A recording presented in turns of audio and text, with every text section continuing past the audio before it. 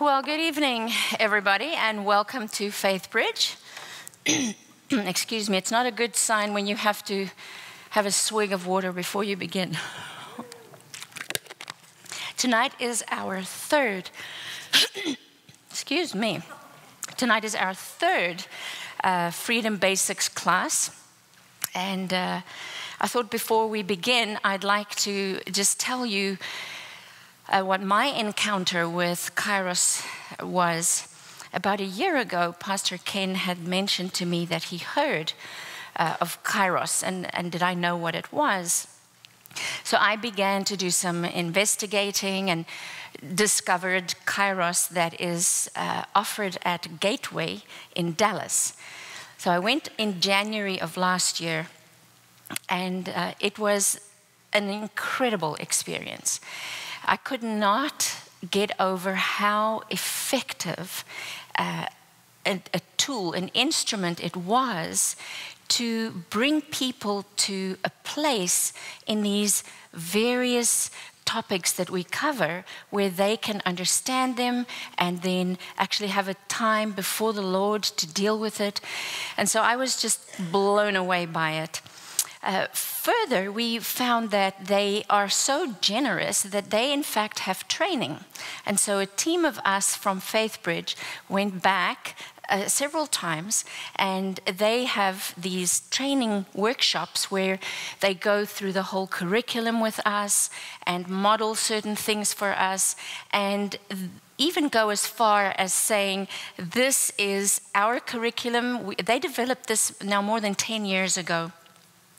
And when they started, there were 25 people at their first Kairos conference. Now they have 4 a year, and there's approximately 1,200 people. So they said, here's our material, go forth, be blessed, and multiply. And so that is what we are hoping to do right here at Faithbridge. And I share this with you because I want you to know that this is not curriculum that I have come up with or we have come up with. We rely extensively on the guidelines and the outlines that we received from them. And I am very, very grateful for the person who began this and for the team in Kairos that have continued to build on this. Okay, let's pray and then we'll get started. Father God, we thank you for tonight. And we can just say, we welcome you in this place. Lord, be with us as we learn truths about you, and you begin to show us truths about ourselves. I pray, God, that you will speak to our hearts, open our eyes, break down that resistance that we have inside when we hear things that we don't like. And help us to see all of this through your eyes and through the love that you have for us. Lord, I just ask you to protect us, our minds against distractions, to help us focus for the whole time and be in this moment. And God, I ask that you will help me. Help me to speak the truths that you want me to speak. Help me to remember everything. And please bless this time together. In Jesus' name, amen. So identity theft is a very common thing these days. Has anybody here had their identity stolen? A few. If you have, or you have known somebody who has had their identity stolen, you will know that it is a pain. It causes so much inconvenience, and people spend months sometimes even having to employ somebody and pay them to help pretty much get their identity back and reestablish their identity. But identity theft has been around for a long, long time. In fact, since the beginning of time. Tonight we're going to discuss a different kind of identity theft. This is identity theft by somebody who is a master at it. He works overtime to get my identity and your identity.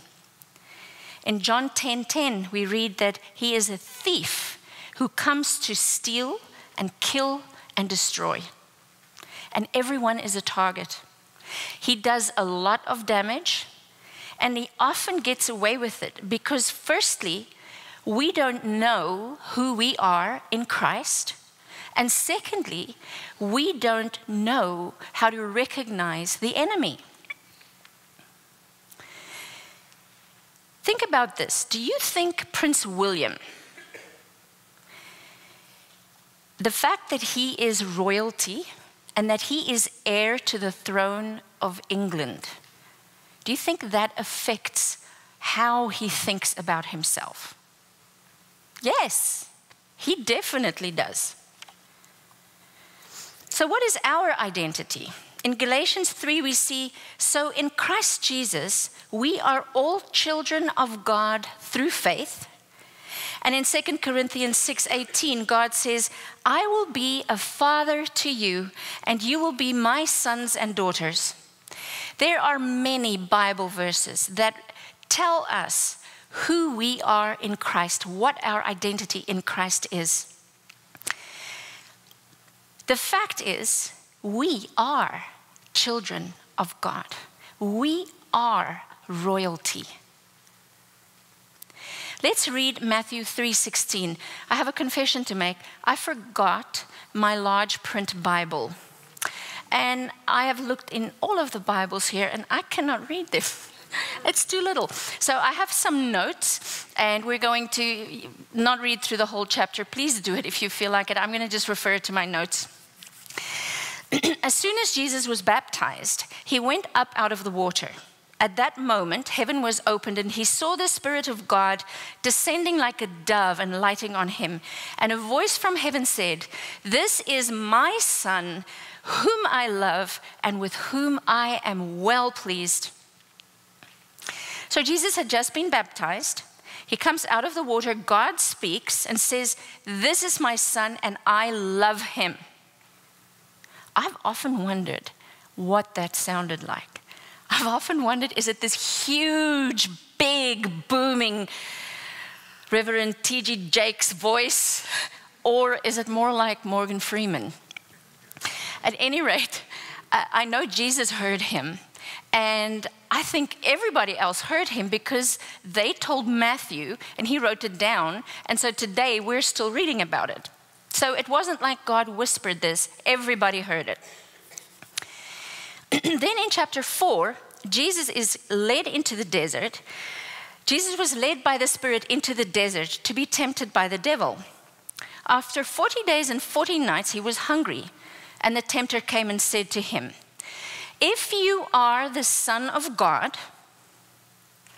Jesus answered him by saying, "It is written, man does not live on bread alone, but on every word that comes from the mouth of God." And then the devil took him to the holy city and had him stand at the highest point of the temple. And again he said, "If you are the Son of God." Over the years, I've heard many sermons on this passage. And I have always thought that the point of the passage was to show us that the devil even tempted Jesus, and the way Jesus dealt with it was by quoting scripture back to him. So when we're tempted, the way we're going to resist the temptation of the devil is to quote scripture back to him. And it is that too. But when I went to Kairos, I learned that there's something else. What the devil does here is he says, "If you are the Son of God," and he brings into question who Jesus is. He asks God himself, "If you are the Son of God."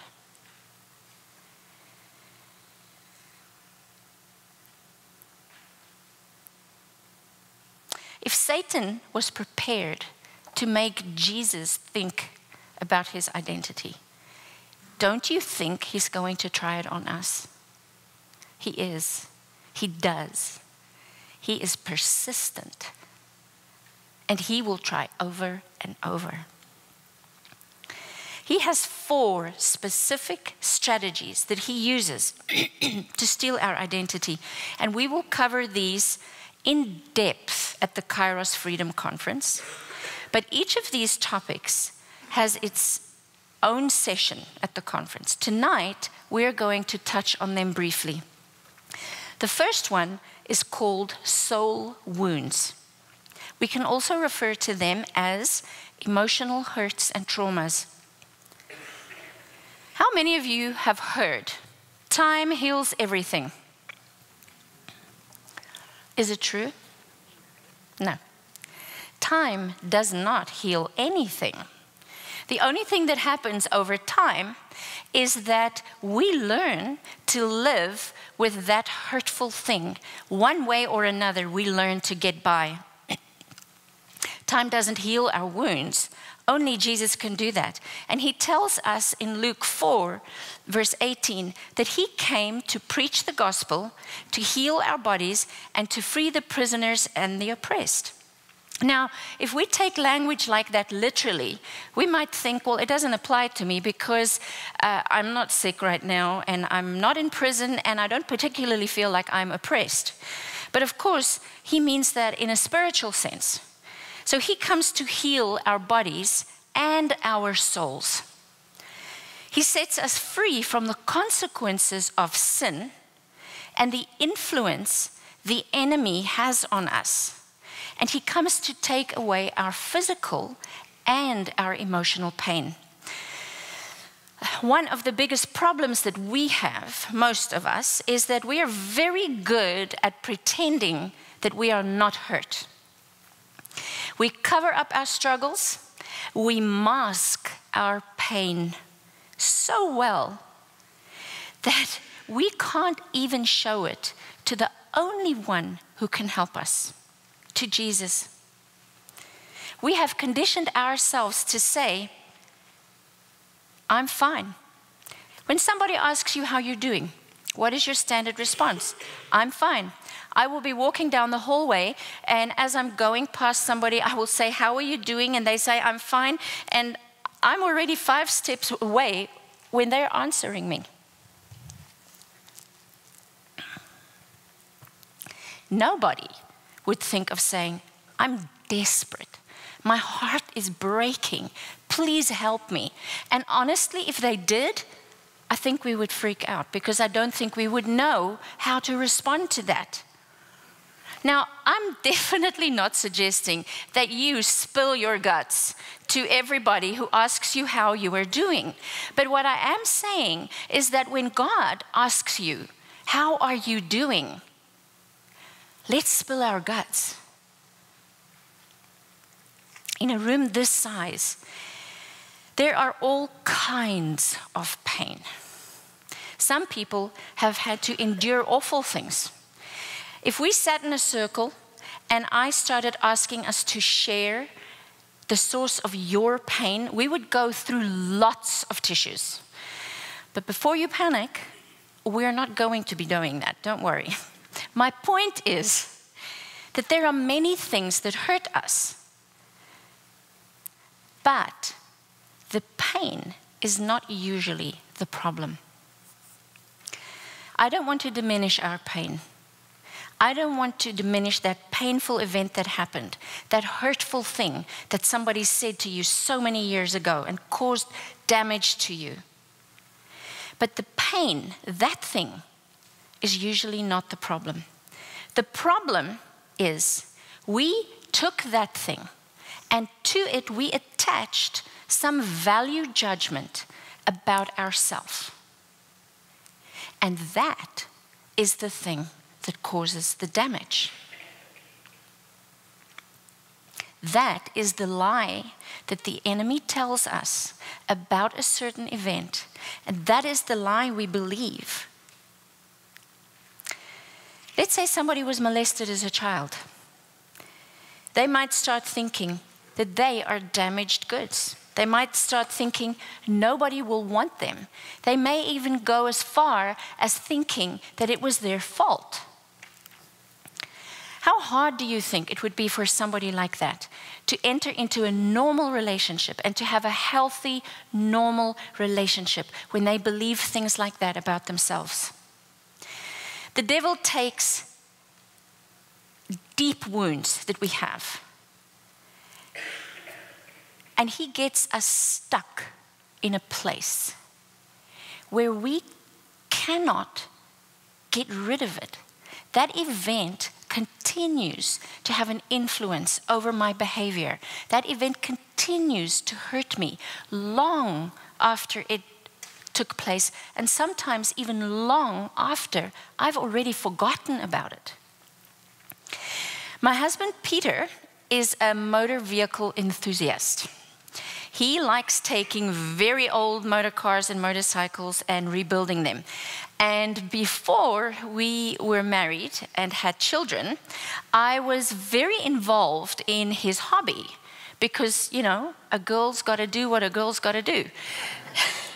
So we worked together. And I don't mean I brought him his lunch and just sat next to the car. No. I learned how to strip engines and put them together. I learned how to reupholster the inside of cars. And we did many motor car rallies together and motorcycle rallies together. Over the last 32 years, I have learned a lot about motor cars and motor vehicles. But one of the really interesting things I learned is the power of rust. Okay. When the paint on a car or anything that is made of metal is damaged, whether it's a little ding or a huge big fat hole, if that metal is exposed to the elements, it will begin to rust. And if it's not treated quickly and accurately, that rust will continue to eat away at that piece of metal until eventually it's destroyed the whole thing. Now, if you notice the little ding and you just paint over it, that also doesn't solve the problem, because the rust will continue to grow underneath the paint, and eventually it's going to erupt and the piece of metal underneath will be destroyed. The other thing I know about rust is this. It's actually very easy to fix. So when Peter, one of his things, has a piece of rust or metal exposed, he will immediately apply a rust killer, and then he'll paint over it, and that'll be the end of that. If we see rust and paint over it, if we just cover up like we usually do, that thing sits underneath and continues to grow. Because I really think that soul wounds are like rust in this way. Big or small, if it's left untreated, it will grow bigger and bigger, and it will affect huger areas of our life. But if we recognize them and we deal with them quickly and effectively, then that's the end of that. So, the devil uses soul wounds to steal our identity. The second thing he uses is core lies. Core lies are formed like this. We are hurt by something that happens to us, or something that somebody says to us. We don't know how to deal with it or to recover from it, and so we cover it up. The enemy comes and he says, let me help you interpret that thing. And we begin to believe lies. There are three kinds of lies that we believe. We believe lies about God. We believe lies about ourselves. And we believe lies about other people. It sounds something like this.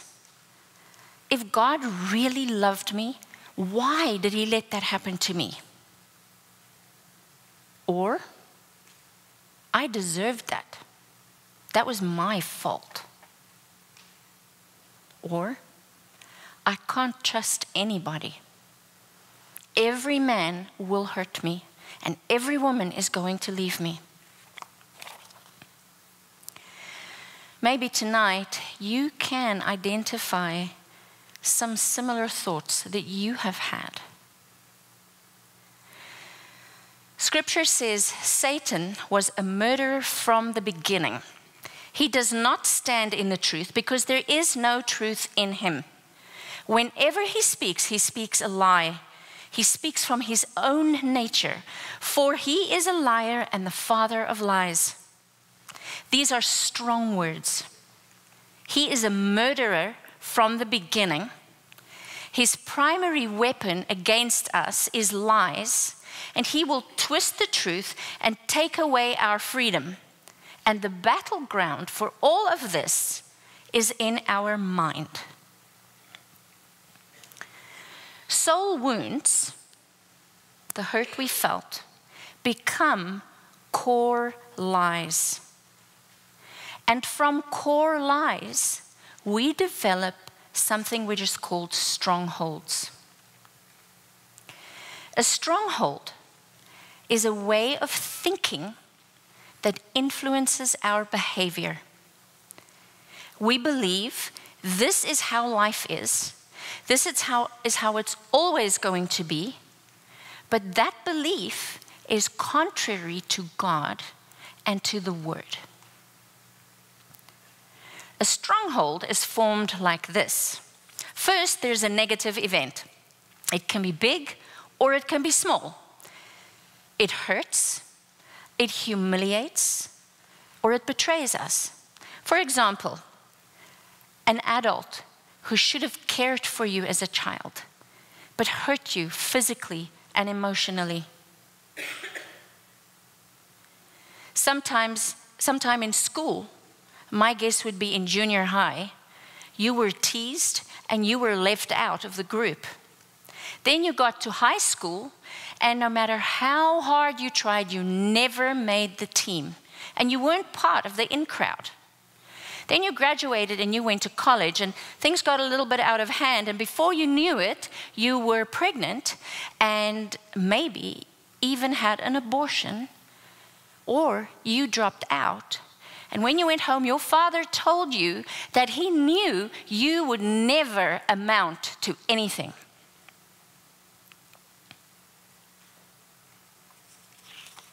You got married, but that didn't work out. And now you're divorced. Or you're still single and you're wondering, what is wrong with me? And I can go on like that all night. Once a core lie develops and we believe it, we are on our way to having a stronghold. Now we develop a mechanism to protect ourselves from the hurt by building a fence around our heart. And we make ourselves some promises. No one is going to do that to me ever again. I will never trust anybody. I am never good enough. And now there is a stronghold.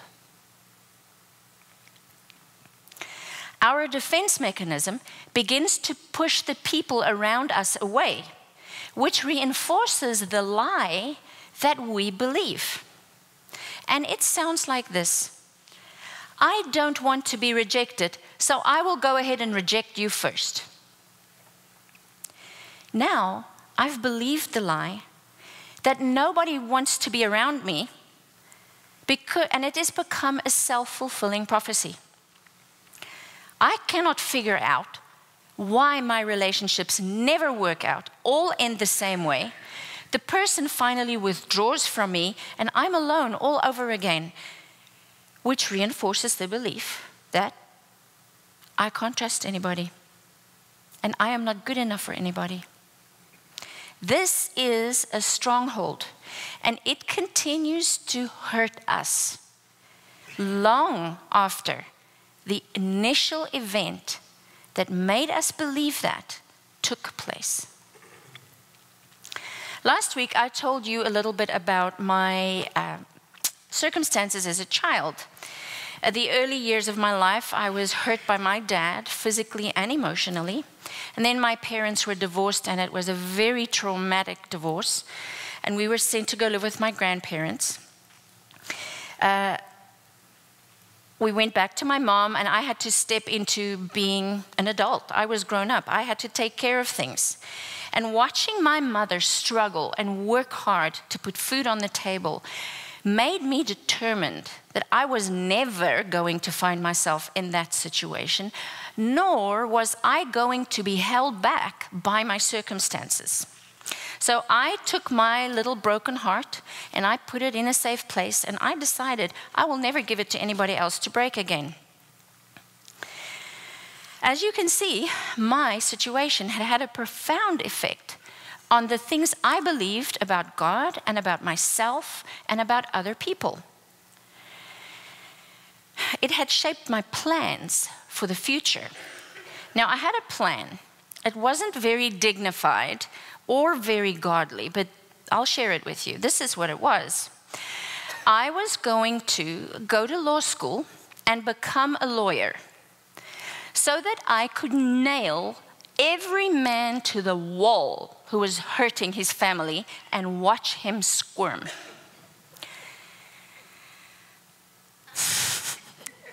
I scoffed at the idea of marriage, and getting married, being a wife, and having children was not on my to-do list.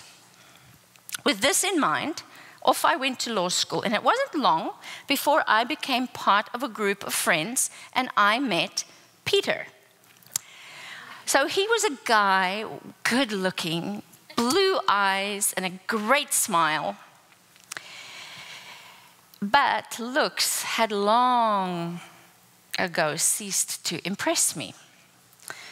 This poor, unsuspecting guy wanted to date me, but I was like a porcupine with little prickles so that nobody could get close to me emotionally. What impressed me about Peter was that he was kind, and he was patient, and he was thoughtful, and he was gentle, but he didn't fool me. I kept thinking, you can't go on like this for very much longer. I am just waiting for you to slip up, and then you are busted. Well, Peter spent many months just working on being my friend. And then, much to my surprise, many more months working on becoming my boyfriend. So believe me when I tell you that this was not easy to do. I was cynical, and I was distrustful, and I had a 38 special in my purse, and I knew how to use it. Strongholds can be very subtle, and we may not even recognize that we have them.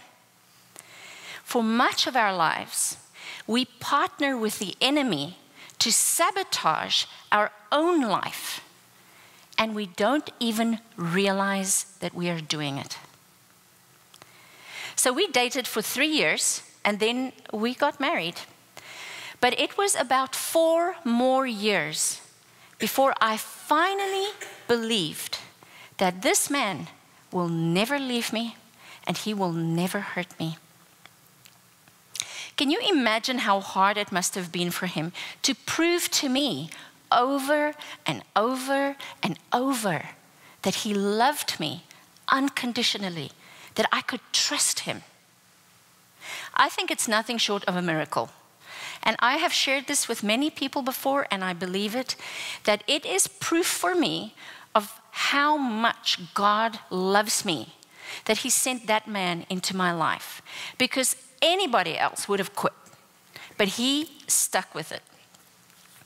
Through Peter, and subsequently through the birth of my children, God began to heal my heart. And it is a journey that I am still walking with him. Those strongholds in my life were so powerful that to this day, they can influence my responses to the people who love me and who care for me. I still have trust issues. And my independence is regularly misunderstood by people. I have to remind myself regularly that I am the child of God, that I am fearfully and wonderfully made in His image, that Jesus died for me, and that now I am God's daughter. And the Bible tells me I am a co-heir with Christ, which means I get to inherit part of my Father's kingdom. These words tells me that I'm loved unconditionally by God my Father, and that He wants good things for me. So you might ask, how do I know if I've believed a lie? Or how do I know that there is a stronghold in my heart? It is when our beliefs about ourselves, or about God, or about other people don't line up with what God says. And we recognize certain behavioral patterns in our life that are contrary to what God's word wants for us. We could have a stronghold. If there is an area in your life that you cannot seem to get under control, it may be because of a stronghold. If your gut response in certain situations is the same every time, and it is not good, you may have a stronghold. You may have a string of failed relationships. You may have been fired from your job over and over and over. You cannot get rid of some addictions that you have. All of these things can be fueled by strongholds. So we have to identify everything in our thinking and take it back to the truth. Which truth? God's truth. He has a lot to say about who we are. He has a lot to say about how He made us and who He redeemed us to be. Remember last week we said the definition of freedom was to become the person who God made and redeemed us to be. But this means you have to know the truth, because Satan relies on the fact that we don't know what God says about us. And he relies on the fact that we don't know how to recognize Him. When we read the passage in Matthew, we saw how Jesus handled Satan. He said to Satan, we don't just live on food. We live on the Word of God. That is our spiritual food. So when we begin to know God like this, we can spot the lies, and we can stop the enemy from lying to us more.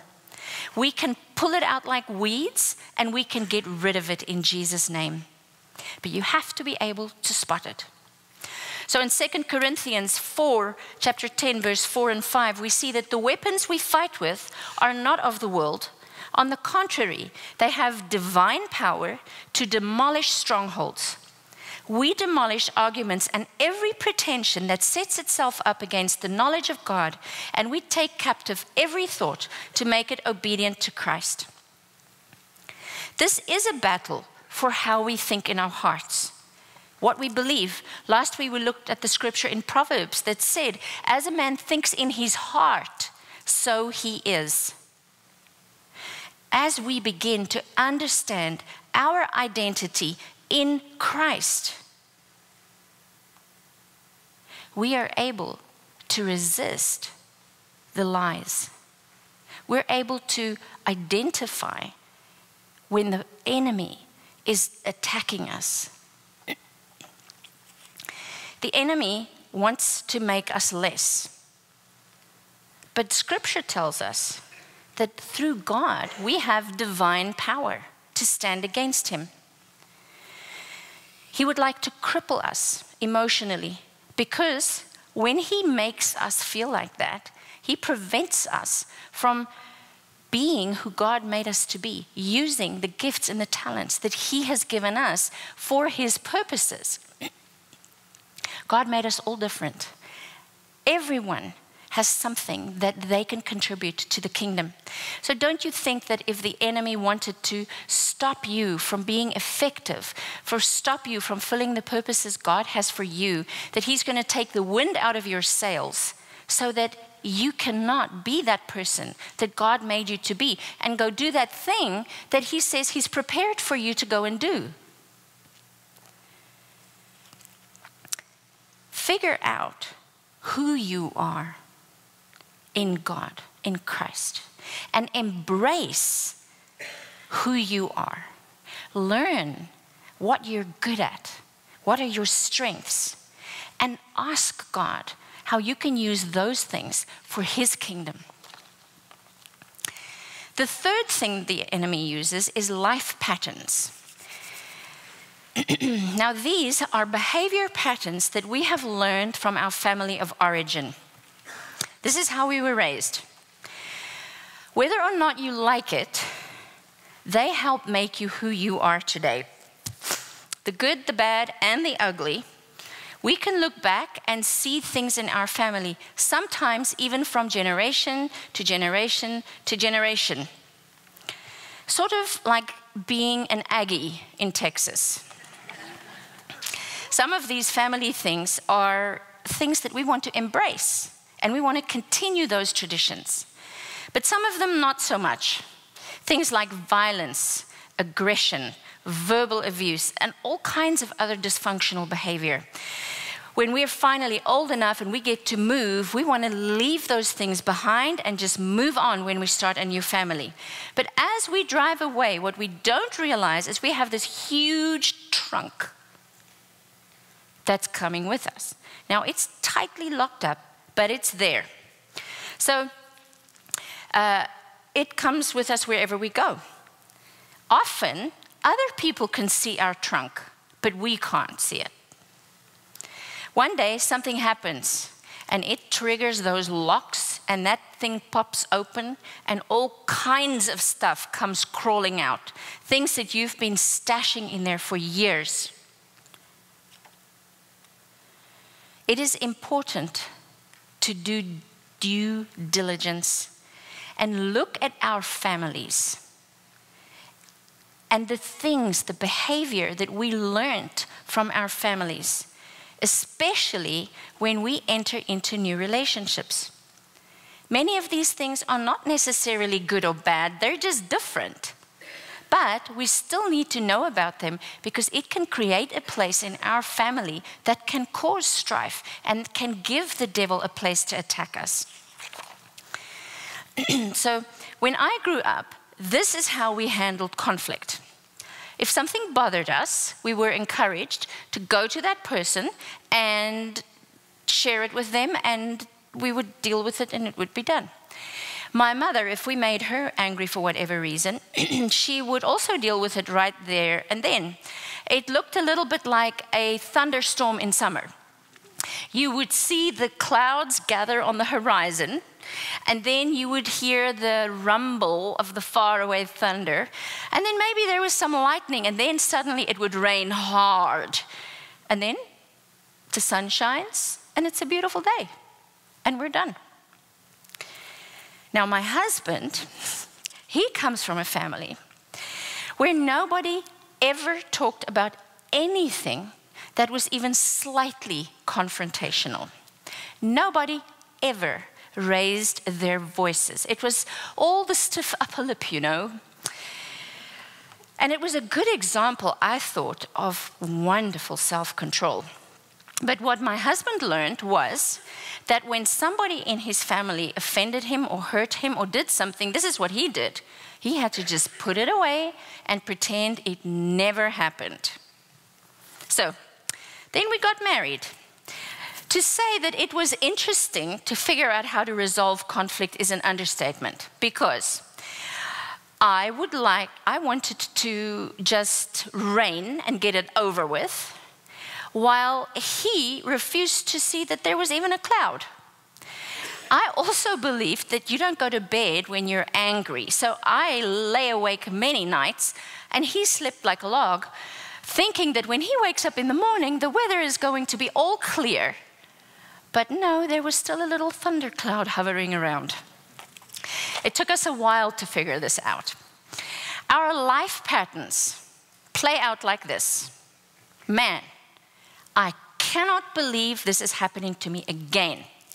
There was this person at my work who got on my nerves, and finally I got rid of them because I left and went somewhere else, only to find that he's been reincarnated in this another person who is getting on my nerves all over again. When we notice destructive patterns, broken relationships, addictions, abuse, it is so worth looking back to find the root cause, because it might be in our family of origin. We might look back at things in the past that we didn't like and think, that is behind me. But if we haven't actually given it to God and allowed Him to work through that and to heal us, it may be behind you, but it's still in the trunk with you. These things we drag with us into the office, into our marriage, into our children's lives, and they can continue to wreak havoc in our lives unless we identify what they are and we address them. God wants to free us from all of that. So what stops us from giving it to God? Well, before I can give something away, I have to own it. I can't give away something that isn't mine. When Adam and Eve were in the garden, they left us a little gift that influences us still today and gets us in trouble all the time. Eve ate the apple, and you know the rest of the story. Well, when God found them, He did a little debriefing interview with them. And they blamed each other, and then they blamed the snake. And since then, that is what we do. When we have a certain thing that we haven't owned as our own, we blame somebody else for it. And it might sound something like this: I am not okay and it's your fault. Or I am not okay and it's because of this situation. Now, when we have a problem and we refuse to own that problem, God can't deal with it because we are not able to release it to Him. If you ask a small child, who did this, when there's 2 or 3 of them in the room? Who spilt this? Who dropped this? They're always going to say, he did it, she did it. And the funny thing is, we didn't have to teach them to blame. They were just born knowing that they can blame. So sometimes it's hard to face our own struggles because we are trapped in a cycle of blame.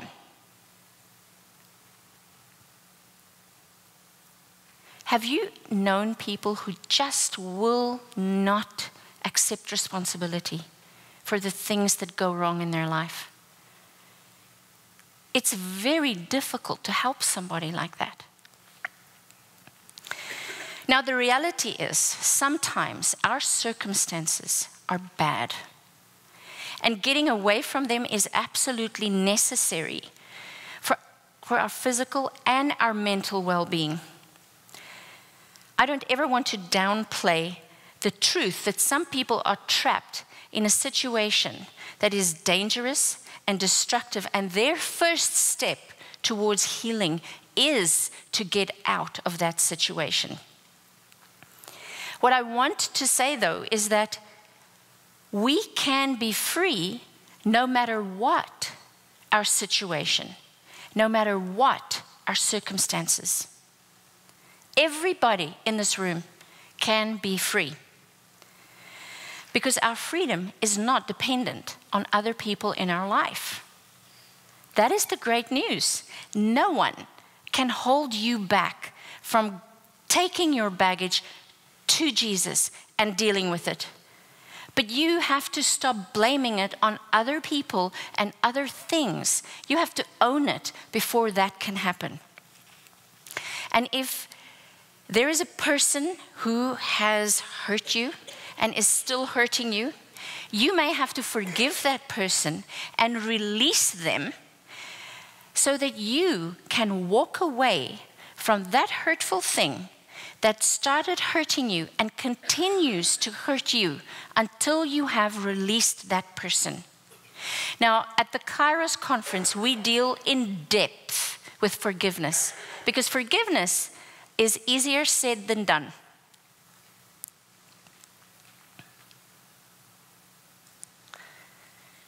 The Bible makes it very clear that forgiveness is not a choice. It's mandatory. We have to forgive because if we don't, it drives a wedge in between me and God. And I cannot hear him and communicate with him. So we have to deal with unforgiveness in our life. So Satan tries to use our life patterns to steal our identity by making us believe that it has always been like this in my life and it will continue to be like this in my life. But that is a lie. The fourth tactic that Satan uses is demonic oppression. So the other day, somebody called to order a pizza. And when the person answered the phone, they took the order and asked for the 3-digit security code on the card. And this person said 666. All of a sudden, it went very quiet at the other end of the phone. And he heard her whisper, "I think the devil just ordered a pizza. What should I do?" So do we really have to talk about demons? Yes, we really do, because they are real. Before God even made the world, there was a revolution in heaven. It was a power play. And when it was over, God banished the angel Lucifer, and 1/3 of the angels went from him, with him. Ever since then, there has been this cosmic battle for the souls of men. Now, in the modern world, we are very uncomfortable to talk about this. We are so intellectual that it is quite uncivilized for us to even consider the idea of demons and of evil. So we try and say everything has a natural cause and everything has a scientific explanation. But what do we do about the fact that there are 61 verses in the New Testament that talk about demons? Let's just read some of these Bible verses about demons. In Matthew chapter 8, verse 16, when evening came, many who were demon-possessed were brought to him, and he drove out the spirits with a word and healed the sick. And in Mark chapter 3, verse 14, and he appointed the 12 so that they would be with him and that he could send them out to preach and to have authority to drive out demons. And again in Mark chapter 6, verse 12, they went out and they preached that people should repent. They drove out many demons and were anointing many sick people with oil and healing them. And in Mark 16, and these signs will accompany those who believe in my name. They will drive out demons. So when it comes to demons in our culture today, there are basically two camps. Those who believe that demons don't exist, and those who believe that there's a demon behind every bush. So here's a story. It's a little boy, Jeremiah, loved to go and play in his neighbor's yard. His mother didn't feel that that was safe, and she continuously told him that he should stay home. One day she said to him, "Jeremiah, why do you always disobey me and go play in the neighbor's yard?" He said, "Well, it's the devil that tempts me, Mommy." She said, "Okay. So, Jeremiah, this is what you need to do. The next time the devil tempts you, you need to say to him, 'Get behind me, Satan,' and then you'll be okay." Well, she built a fence around the yard, and that worked well for about a week. One day she's standing inside looking through the window, and there's a hole in the fence, and Jeremiah is in the neighbor's yard playing. And she calls him, "Jeremiah, come here." He comes through. She says, "Jeremiah, Did I not tell you to say, Satan, get behind me when he is tempting you? He said, yes, Mommy, but I did. I said, get behind me, Satan. And when he was behind me, he just pushed me through the hole. There are two opposite camps, but there is actually a middle road. It's important that we have a balanced understanding about who the devil is and who demons are. C.S. Lewis said, whether or not you pay no attention to them or whether you pay too much attention to them, the devil is pleased with either outcome. There is a spiritual world. There is a devil. There are demons. And the devil wants to steal your lunch. But God gave us the authority and the power to stand against that. And we all know what happened on the cross and how the victory was won. In Luke 10, verse 19, we read that I have given you authority to trample on snakes and scorpions and to overcome all the power of the enemy. Nothing will harm you. And in Luke 10, we see the 72 returned with joy and said, Lord, even the demons submit to us in your name. Last week, I used the example of leaving your front door open when you go out, and when you return, there's somebody in your house stealing your stuff. If we've left doors in our heart open, we have left a way for the enemy to attack us. Paul says in Ephesians 4, do not give the devil a foothold, which means that we can do things that gives the devil a foothold in our hearts. Things like bitterness, anger, jealousy, pride, doubt, unforgiveness, willful disobedience, inner vows, sexual sin, addictions, and many, many more things. Open the door, sometimes just a little crack, sometimes wide open, for the enemy to come and influence us.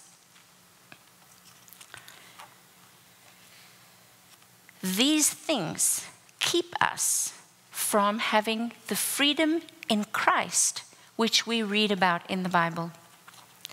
The good news about all of this is that the enemy cannot stop us from going to Jesus.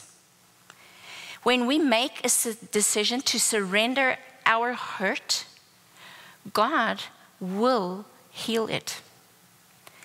But the thing that holds us back is our pride. We have a choice to line up with what God says about who we are. Or we have the choice to line up with what the devil says we are and continue to hurt ourselves and the people in our lives. Freedom from demonic oppression is not about getting the devil out, because he isn't in us. It is about understanding that the Holy Spirit is in us. And if we start tapping into the presence of the Holy Spirit, he fills us with love, joy, peace, patience, goodness, self-control. He fills us with these things, and the doors are closed, and the kingdom of God reigns in my heart. And when the devil swings by, he sees God in there, and he can do nothing but leave. The thief comes to steal and kill and destroy. Everyone is a target, and he does a lot of damage. But if we understand our identity in the light of Scripture, and we believe God, we have divine power to take down these strongholds. With modern identity theft, when our identity is stolen, it takes a lot of effort, sometimes money, to get your identity reestablished. But as a believer, Jesus made the effort, and he paid the price to reestablish our identity in Christ. And all we have to do is to believe him. Let us pray.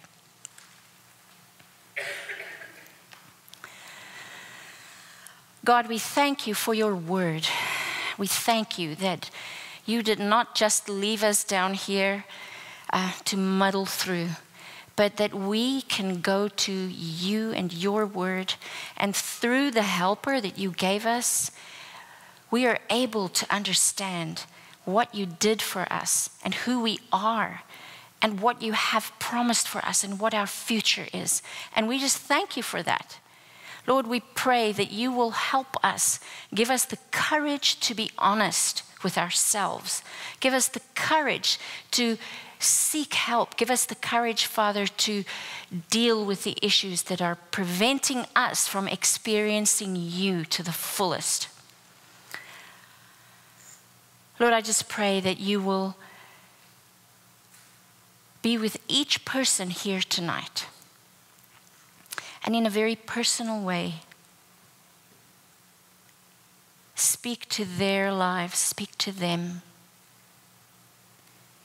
Help them identify the thing you want them to deal with. Lord, we thank you that we are all on this road, that we are all walking towards that day when we will be completely free when you finally return. We just thank you, Father, for your loving, gracious patience with us. Please be with us for the rest of this week. And thank you for this time together. We pray this in Jesus' name. Amen.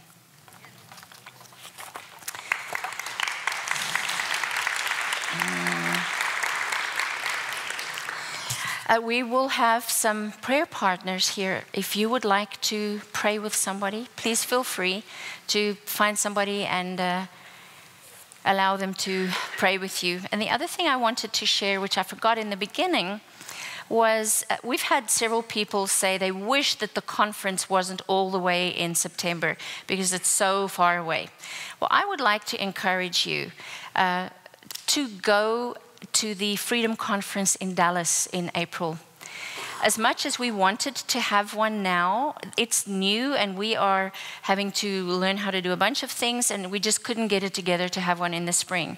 But I know many Faithbridgers who are going in April, and I want to encourage you, go online, register, it's free. You go there and you attend the conference. You obviously have to pay for your accommodation. But if you really feel like you've begun something now and you want to not break the momentum, you want to continue, I want to encourage you. I'm going again to go. Take the time for yourself. It's the end of April. I believe it's the 28th or 9th. But if you Google Gateway, Kairos, it will come up. So thank you. Have a good evening.